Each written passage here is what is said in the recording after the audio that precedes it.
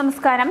ശബരിമല ക്ഷേത്രത്തെക്കുറിച്ചും ക്രമസമാധാന നിലയെക്കുറിച്ചും ഇതര സംസ്ഥാനങ്ങളിൽ അടിസ്ഥാനരഹിതമായ കാര്യങ്ങൾ പ്രചരിക്കുന്ന സാഹചര്യത്തിൽ വിപുലമായ ക്യാമ്പയിൻ സംഘടിപ്പിക്കാൻ ദേവസ്വം ബോർഡ് തയ്യാറെടുക്കുകയാണെന്ന പ്രധാനപ്പെട്ട ഒരു വാർത്തയാണ് പ്രേക്ഷകരുമായി പങ്കുവയ്ക്കുന്നത്.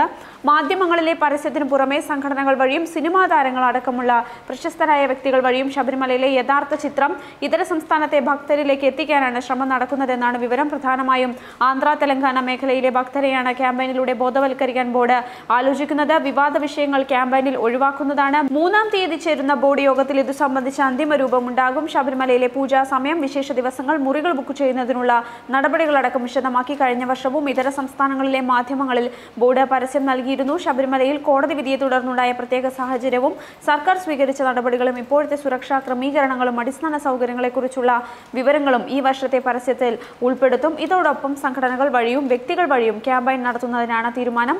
ക്യാമ്പയിന് ഇതര സംസ്ഥാനങ്ങളിലുള്ള മലയാളി സംഘടനകളുടെ സേവനവും തേടുന്നതാണ്. ഗുരുസ്വാമിമാരുടെ യോഗങ്ങൾ വിളിച്ചു ചേർത്ത് നിലവിലെ സാഹചര്യങ്ങൾ ബോധ്യപ്പെടുത്തും. ഇരുമുടിക്കെട്ടിൽ പ്ലാസ്റ്റിക് ഒഴിവാക്കണമെന്ന ഗുരുസ്വാമിമാരുടെ നിർദ്ദേശം നൽകും.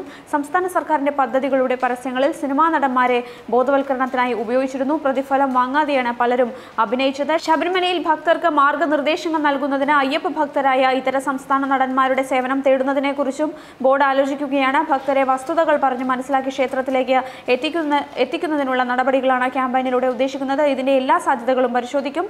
ദേവസ്വം ബോർഡ് അധികൃതർ വ്യക്തമാക്കി. വിവാദങ്ങളെ തുടർന്ന് ശബരിമലയിലെ നടവരവിൽ വലിയ കുറവാണ് ഉണ്ടായിരിക്കുന്നത്. ഇപ്പോൾ തീർത്ഥാടകരുടെ വരവ് വർദ്ധിച്ചിട്ടുണ്ട്. ഇതിനു പുറകെയാണ് സിനിമാ നടന്മാരെ കൂടി ഉൾപ്പെടുത്തിക്കൊണ്ട് വലിയൊരു ക്യാമ്പയിന് ദേവസ്വം ബോർഡ് തയ്യാറെടുക്കുന്നത്. ഇതോടുകൂടി കൂടുതൽ ഭക്തർ ക്ഷേത്രത്തിലേക്ക് എത്തുന്നതിനു വേണ്ടിയുള്ള തയ്യാറെടുപ്പുകളാണ് ദേവസ്വം ബോർഡ് ഇപ്പോൾ നടത്തിക്കൊണ്ടിരിക്കുന്നത്.